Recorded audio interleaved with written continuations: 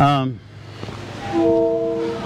gonna show you how to install the easiest, quickest, and the cheapest roof you can imagine on any roof, over any roof. So this is to go over any surface. Now, the requirements only, one of the requirements are that the roof should be slanted slightly. See?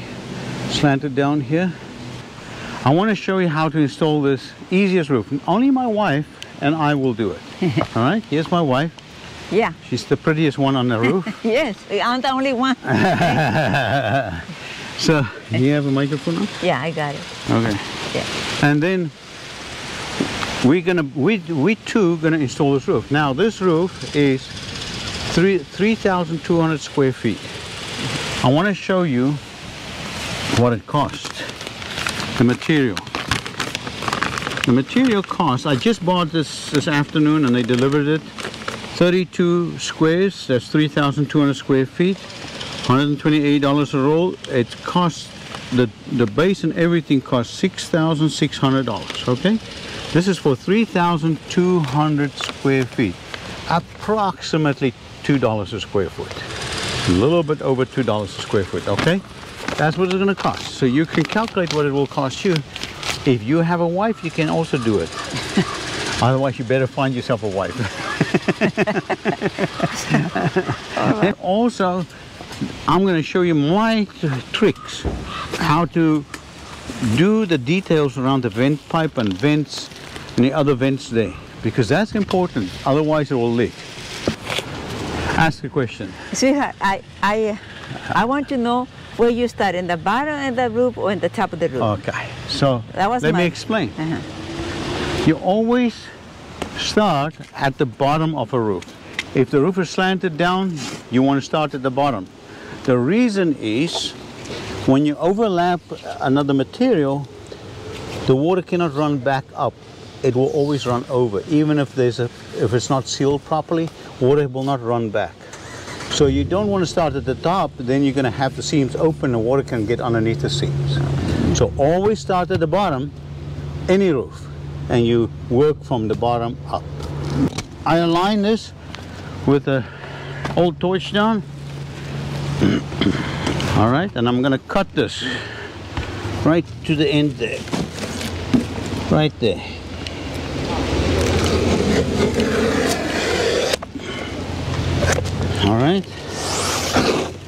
All right, now I'm taking this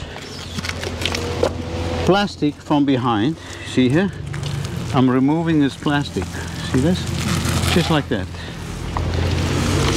And I'm peeling it back. I can do it? Yeah, let you do it. Huh. My wife thinks she can do it. It's easy. I can do it, yeah. And that's it. You remove the plastic. This will sort of stick to the old roof. Not necessary, but I don't really mind if it sticks or don't stick. And you come, that was only half of it, so the other half you have to remove as well. The same thing. You peel the plastic. There you go, and then that's it. You peel it off from underneath it. So I start right here.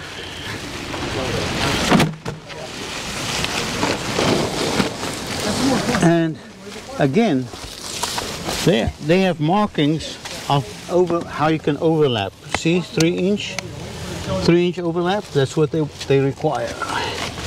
So you follow the markings, and there's the lines where I can roll my tool, and that's it. I roll this out. This is the easiest way to do a roof. And I line it up with a line there. See? So that's it. And I pull the plastic off from underneath. All right. Make sure you have a dolly so you don't have to carry everything around. Again, I'm showing you the easiest, quickest roof to do because it's my wife and I, only my wife and I, nobody else. You can go over any surface It doesn't matter how bad the surface is. You cut this plastic there, you cut the plastic there, lay it out, and roll this roll out. Alright, so we got this laid out at the base. It took us 1 hour and 15 minutes to get this base out. And the seams are overlapping each other. I cannot pull this apart. Look, it's stuck. I cannot. See how it sticks? You cannot even pull it apart. So this will start sticking that you cannot take it apart. Now where it's going to leak is on the edges here. Because this, water can just flow underneath this, behind this. And that's where you need to secure it. If you're going to leave it overnight, and then you think, we are expecting rain, so we're going to have to seal the edges so water cannot get underneath this material. So my cap sheet, I want to adhere it to the torch down there. So I'm going to go slightly over, 3 inches over there and up the wall, up the parapet wall. Yeah, so that's what I want to do. So that's where the cap sheet will go. So the cap sheet is a much thicker membrane, and it also has a sticky back. It will adhere to this, unbelievable, and has ceramic granulars that protects it from ultraviolet. That's what makes this roof an unbelievable roof. This is ultraviolet protected, and I did it 20 years ago, this. And this is now the same, just in an peel and stick format. So what you do is you put your cap sheet down. This is the fastest, easiest, cheapest, because not much labor involved. And I line it up. I line it up a little bit like that. There you go. I'm gonna put lining it up just like that. See there? Cut the corner so it doesn't stand up. Place down flat, and then you remove your plastic base again. Like, there you go. You want me to do it? Yeah. So you remove the base. I mean the plastic from the cap sheet. Here's the thing, if this is a hot day, this cap sheet will stick to this other torch down here. So you really don't have to do anything here. But here's where the problem starts. What do you do in this case? Because even if it sticks there, you can see, look, it starts to stick, but not too much. You want this to be fused together. And that's where a little bit of technique comes in. I use like a torch. I heat fuse this, and I want to show you. You have to apply a lot of heat on the torch down, or on the surface that you're going to put it down.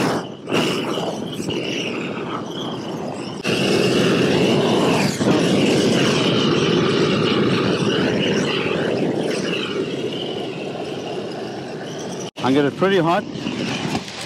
And I take my trowel and I really press it into the membrane, just like that.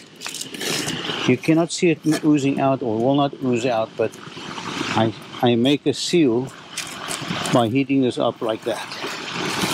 And you cannot take that apart. And that's it. You cannot, look, you see? It's sealed. It will not come apart.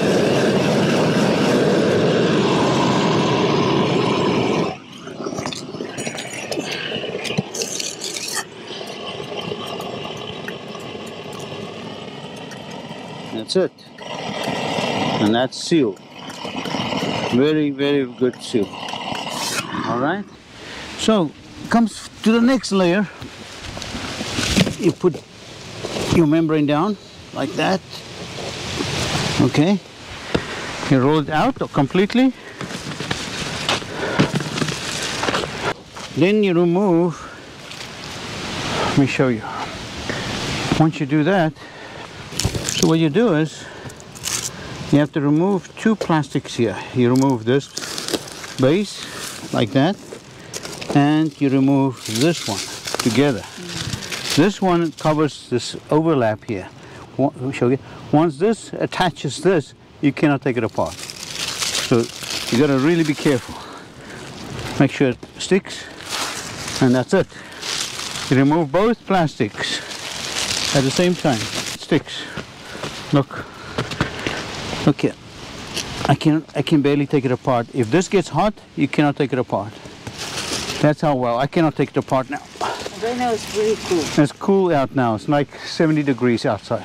But if the sun hits us, you're not going to take it apart. Okay. All right. No. We have to talk to you. Okay. This is my son Andre, and he's going to make a video telling how to make flashing around a vent pipe, how to flash it in. Okay? This is on that easy, fast, and quick roof. Around this pipe, and then we're going to weld it in around the perimeter. And once that's done, we'll be waterproof. But you have to wait till later to see how we really get to the details of the waterproofing. Well, my father can do that for you. Like I said, first thing we want to do... I can show you a channel. All Roof USA. Andy has his own channel. I have my own channel. Ali's my biggest fan. Absolutely, 100%. Ali's my biggest fan. I don't have many, but at least I have Ali.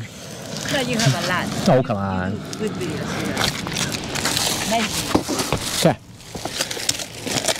Okay, the thing to remember about this modified bitumen cap sheet, it's peel and stick. So there's this plastic liner, right?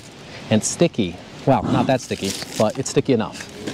So let's get here. What I'm going to do is I'm going to measure out. We want a 3-inch lap. So I'm going to say about 3 inches right there. So let's say that's our center is 13 inches. Let's say 14 to be safe. So 14 inches. 14 is right here somewhere. This is the center. So just like that.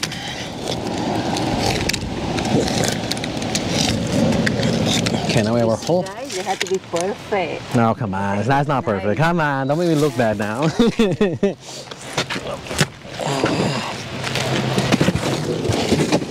Okay, this is the hard part.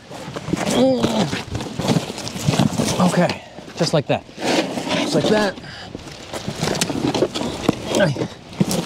Now. There we go. That's a lot better. So, okay. Now we have our pipe cut. The problem is I didn't want to split it because I don't want to have to put another weld there, but we're going to have to because there's no other way to do it. So here goes nothing. Okay, not a nice cut, but what can we do? So, okay, nice and easy. Next thing we're going to do is peel the release liner so we don't have to worry about that anymore.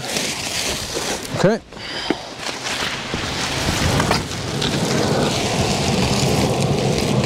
Ugh.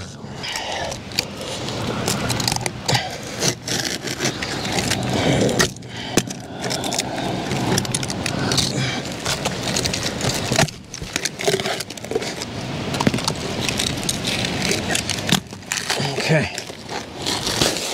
For this one.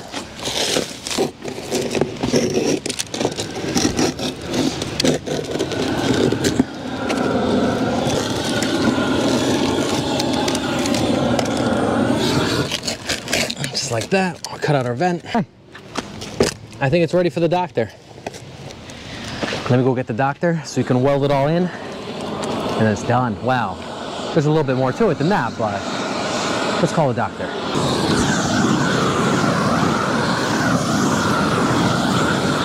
I just laid it out. All you gotta do is all you gotta do is burn it in now.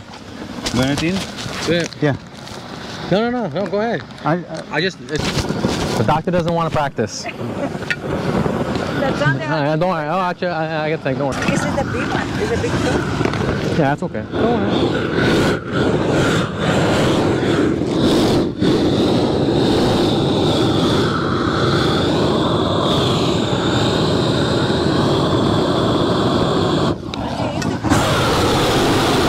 Okay, don't worry. So, just like that, we're gonna work it down. It is peel and stick, but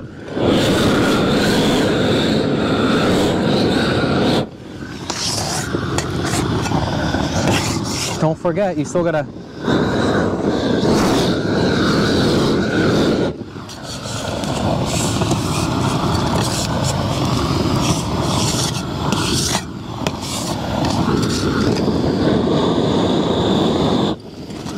all the seams, right? all the seams got to get welded.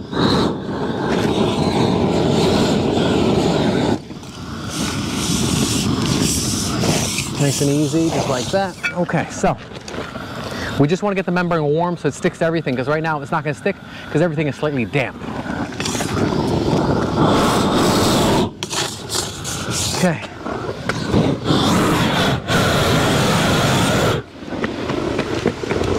Hopefully it sticks a little better than nothing, that's all I can say.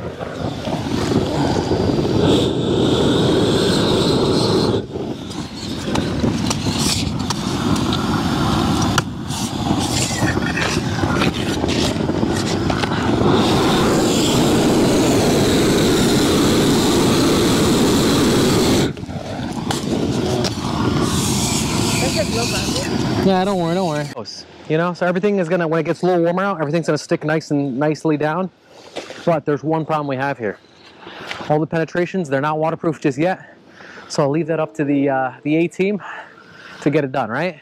Yeah, but this is the sound they always came to the rescue. I don't know about that. I don't know if I did too much today. Yeah, you did a lot in sweet. I'll give you that. What do you think is gonna happen now? You think it'll be done tomorrow morning? Yeah, he came to help. He saved the day. Listen, I came for an hour, but I've only been here for 10 minutes. Yeah.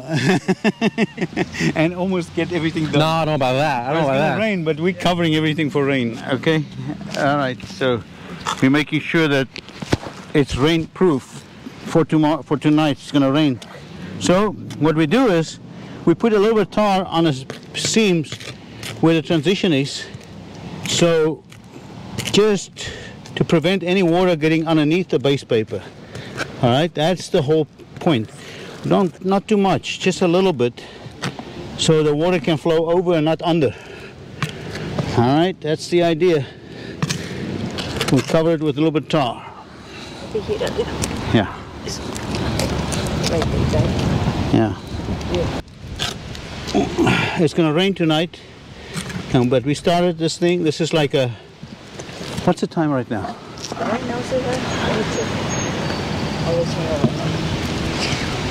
Sorry. 6:57, almost 7 o'clock.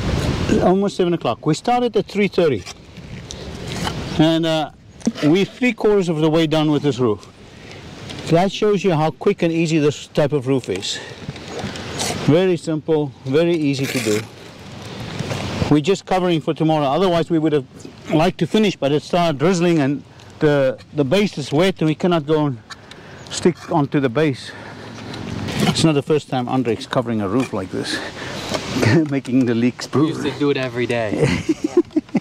My father would see a 2-hour window, and then we would try to do the roof and it would rain, and we would do the exact same steps we're doing now. Every time. The man has not learned. He does not even check the weather. I don't think he's gonna learn. Yeah, that's it. I don't check the weather, you're right. Oh, okay. Yeah, no, I don't worry about weather.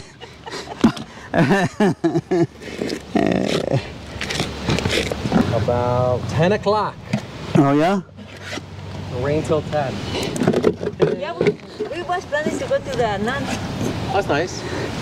And then here we go. And we So, yesterday, you can see this is the quickest, fastest, easiest roof to do. And we did this all yesterday in 3 hours. So we got here at 3:30, at 6:30 we got this far and started raining. That was like 6:30 last night. We couldn't continue, and you can see a little bit of water on the roof here. Okay, now there's a few things that a little bit difficult, and that's going to be the vents and the sides where you make transitions. And I will show you this, but slightly come this way, sir, because that camera. slightly further than the pipe here. So what you do is then you cut a slit, and I already did it. So you cut a slit up like that, and you just cut around like that. See that? Cut it around more or less. It doesn't have to be perfect because I'm going to show you how to do the flashing. Now you can see this is like a bump. Look here, it doesn't lie flat, so I'm going to cut some slits in here like that. There's a slit. Cut another slit in here to make it lie flat. See? See? That's it. So I cut some slits to make the membrane lie flat on it. That's it. This roof, you can see there's some bubbles here. Or, it didn't lie flat. See there? So what you do is you step on it. Step on it, and you go all the way to step on it like that. To close, to make the seam tight. See that? And this. Let's do that other one there too. Okay, look. So they do the same thing. Look. Make it tight while the sun is shining and it's very hot. Okay? And this is how you do it. You can get a roller. You can do it with a roller. But this is how you get your seams tight. And then this will never come up. And this seam too. That's it. It's very sticky, very sticky. So this is how you do it. Okay. Yeah. The only people that did it, my wife and I. Yeah. And we did 32 squares in just 4.5 hours, complete. All right?